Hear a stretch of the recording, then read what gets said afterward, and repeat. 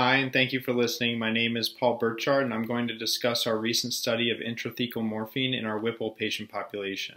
This was a retrospective review of all patients undergoing the Whipple procedure at our institution from 2014 to 2020.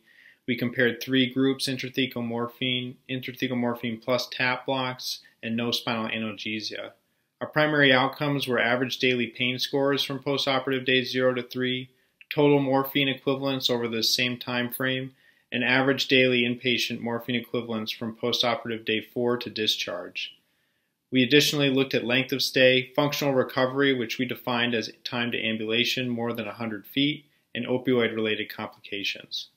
All cohorts were similar with the exception of longer operative duration in those patients who received intrathecal morphine, and intrathecal morphine was implemented more recently at our institution, making it more frequently used in recent years. We found no differences in postoperative pain scores from days 0 to 3 amongst all three cohorts. We did find significantly reduced total morphine equivalents over days 0 to 3 in both of our intrathecal morphine cohorts, as well as reduced average daily morphine equivalents from postoperative days 4 to discharge in our intrathecal morphine groups.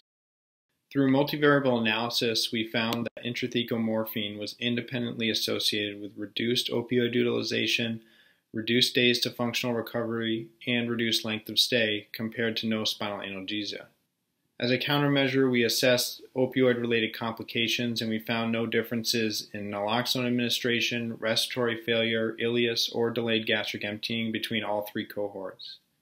In conclusion, intrathecal morphine was associated with reduced early postoperative and total inpatient utilization, days to functional recovery, and length of stay amongst our patients undergoing the Whipple operation. And this may provide a safe and effective form of perioperative analgesia in these patients. Future studies should prospectively look at intrathecal morphine in combination with analgesic regimens for pancreatic surgery to provide further insight on outcomes such as operative duration, length of stay, and hospital costs. Thank you for your time.